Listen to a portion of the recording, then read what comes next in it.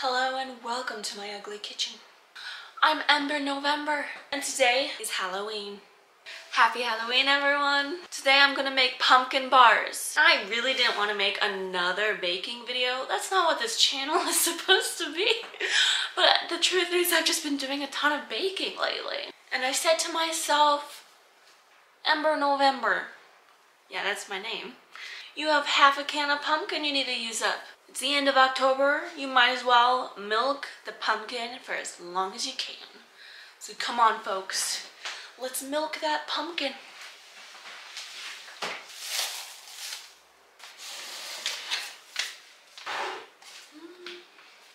So it's kind of funny actually.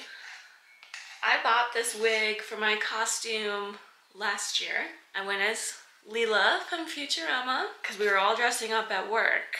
I worked at a warehouse. That was actually my first day on a forklift. I had passed my forklift certification and that day they needed me on the forklift. So my first day driving forklift, I was riding around the warehouse with this wig just that was funny. It's really hard to think that that was a full year ago now that I think about it. It doesn't seem that long ago. And honestly, that year working at that warehouse, it's a blur. It's a blur in my head because my husband and I were so incredibly miserable there. We pretty much drank our way through it, which is why I don't really remember that year. It's really bad. And I am so thankful we don't work there anymore and we decided to quit and walk away. I'm so thankful for that because I'm a little scared to think about what state we'd be in if we continued doing that.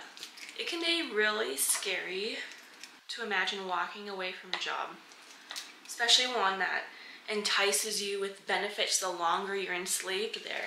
That really is what it becomes in a lot of these jobs, I think.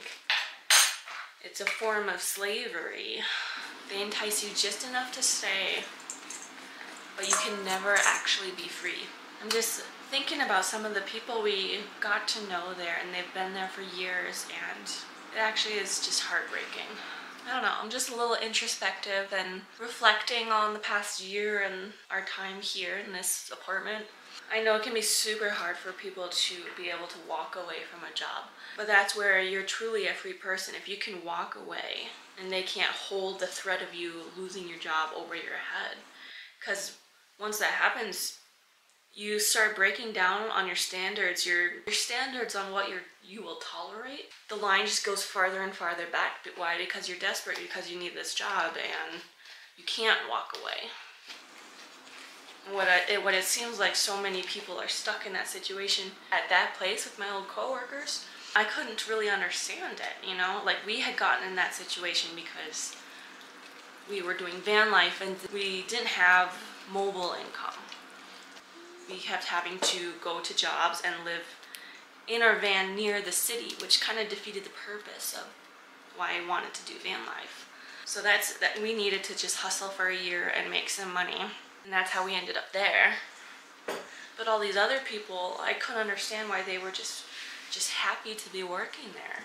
And I think a lot of it is just sitting back and looking at what expenses you have in your life and why. Those are where my thoughts are at lately. Are you in debt and that's why you have to keep working at this job? If so, why are you in debt? What are you paying off? Did you really need that?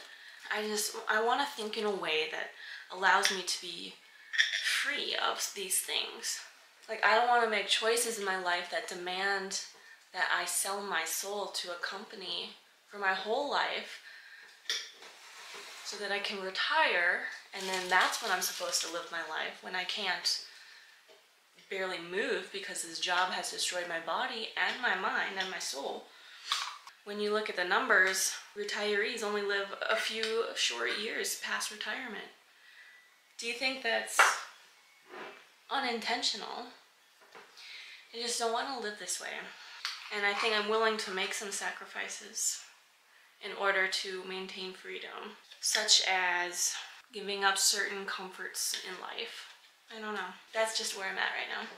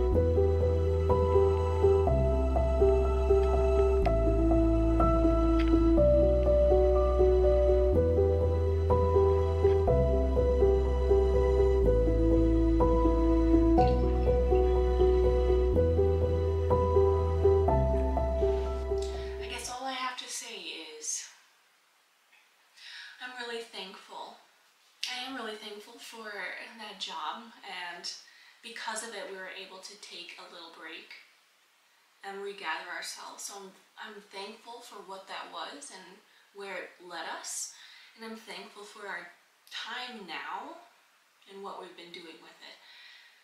Because of those things we've learned valuable lessons. Let's try it. It's extremely delicious. Oh.